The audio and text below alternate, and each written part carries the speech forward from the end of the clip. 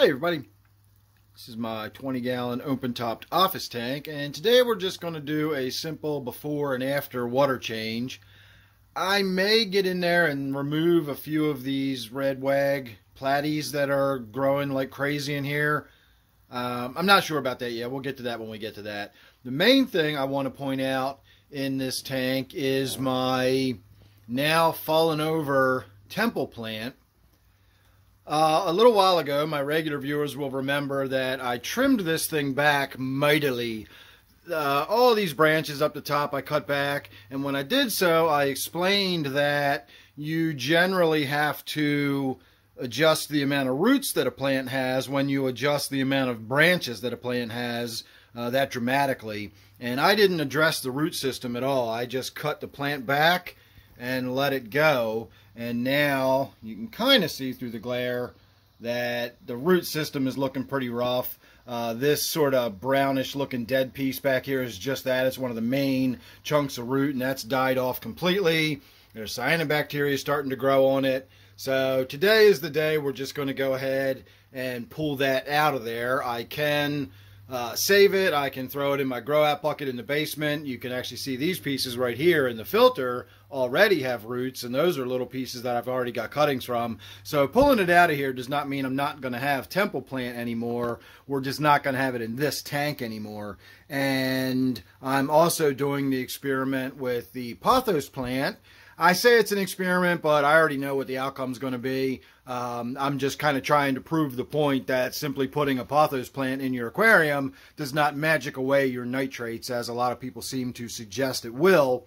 And by having that Pothos plant in there over time, we're going to see how it doesn't magic away my nitrates. I'm not expecting it to. So we will be checking the nitrates before and after, and of course we will be getting a good look at it before and after. So we're going to call this part your before,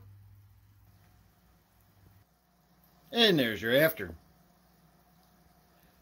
So the first thing we're going to look at is the nitrate, because I just took a dip test, and you have to read those pretty much as they're done, or the color will continue to change and you don't get a valid test.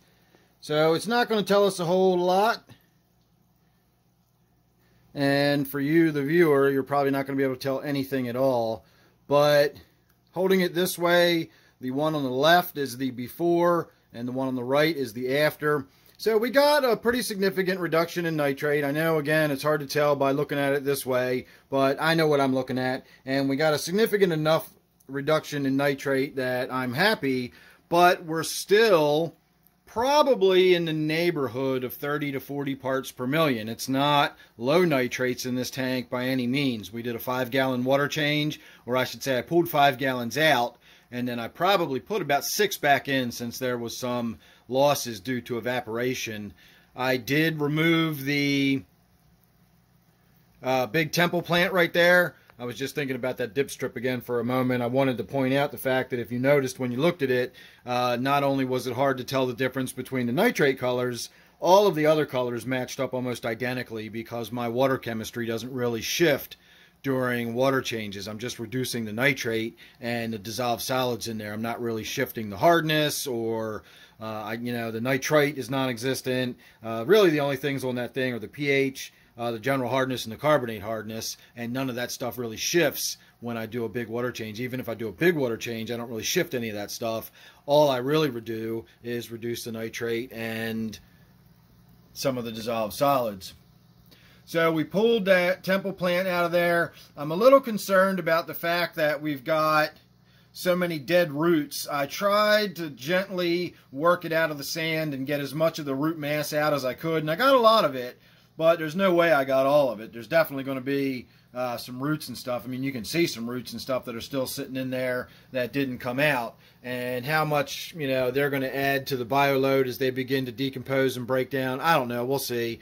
But you can tell that Pothos plant I put in there is doing really well. This piece right here was just a little piece sticking out, and this piece that is now all the way over to the corner of the tank was also just a little piece sticking out when I put it in the tank.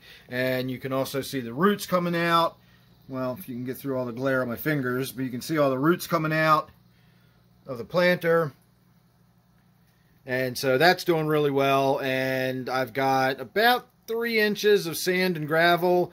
I'm not really getting anything that's resembling denitrification in this tank so far. I just really don't know what the issue is between the depth of the sand bed, the fineness of the sand. You know, that sand is really, really fine play sand, and therefore it creates a pretty compact and dense substrate, limiting the amount of water flow that can move through it. And of course, with all those rocks piled up, and I've got this big cave over here, it really should be an environment conducive to denitrification. And yet this is one of my tanks where I've tried to get it to denitrify, and it just won't seem to do it. So I don't know. I'm still a little baffled by that. Make sure you're subscribed. I have got tanks in the basement that I've been experimenting with. I've got some tanks that always seem to have low nitrates. I have others that nothing I do ever seems to reduce the nitrate. And I just try to get to the bottom of what's going on with some of those, and whether I can really establish an actual denitrification process. So anyway, back to this tank. The last thing I did, other than the water change itself, was to pull some of that Java Windelov out of there. You can see that that's that real fingery sort of Java fern. I do have a lot of that available for sale now. There's a link down below if you're interested. You got to scroll down through all my other Amazon links and so on and so forth. But eventually you'll get down to where it says Aquatic Plants for sale, and you will see my email next to it.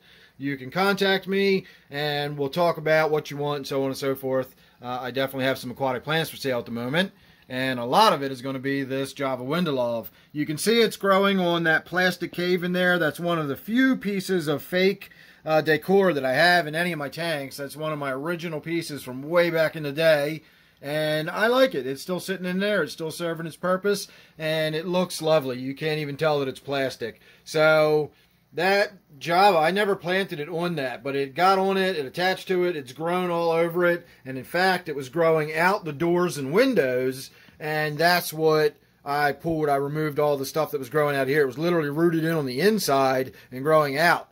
And so I opened that back up now, giving the fish a little more habitat. Plus, it makes it a little nicer for us to look in there. So a lot more light in the tank now that we got that tree out of the middle of it. Got a big pile of rocks in the middle that was sort of supporting that tree. I don't really know if I need all those rocks anymore, but we're not going to worry about that tonight. We'll get to that some other time. I do actually have a box of rocks in the basement, and I can just pull these out of here and just toss them in my box and save them for another day. So, as I said, make sure you're subscribed. You don't want to miss anything I got coming up. You never know what it's going to be with me.